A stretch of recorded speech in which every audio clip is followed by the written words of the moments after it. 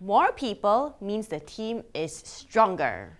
And being stronger means?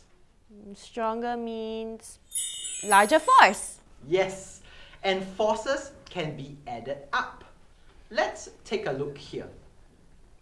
When two or more forces act along the same line, the resultant force is given by the sum of the forces that are in the same direction minus the sum of the forces that are in the opposite direction.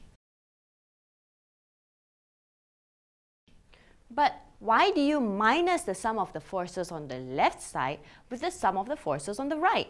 Why not add everything up? Well, actually, we are adding all the forces together, but force is a vector.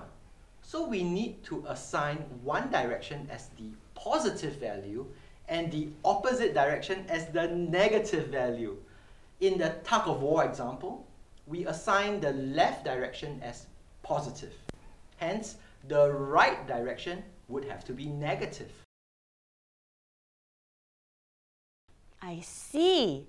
Because these forces are acting in totally opposite directions, they would cancel each other out.